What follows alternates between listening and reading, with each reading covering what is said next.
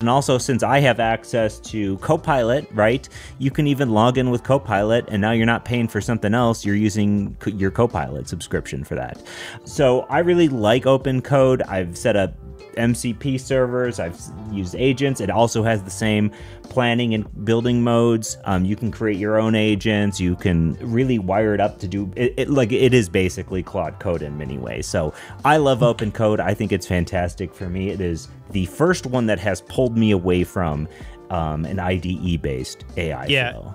Nice. Yeah, the bring your own key. A lot of these editors will allow you to bring your own key, and that's awesome. If you're not spending a whole bunch. Some of these plans make a lot of sense because you're probably spending more than it's costing them, and you're just burning some VC's money.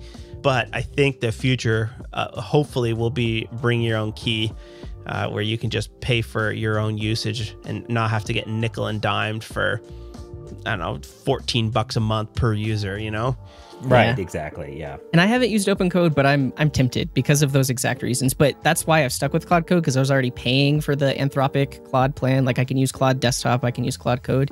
But it is nice that you could bring whatever key you want. One thing I'll mention that I did set up with Claude Code, and I'm sure you could do a similar thing with OpenCode, is I wanted to be able to just vibe from the couch or from my bed.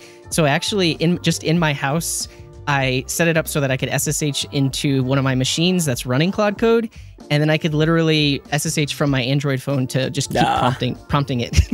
And I'm sure you could do something similar with OpenCode, where like now it's just, because it's terminal based, you can just do things remotely. You just SSH in and you can start prompting it. So that's one of the other cool things about these CLI based tools.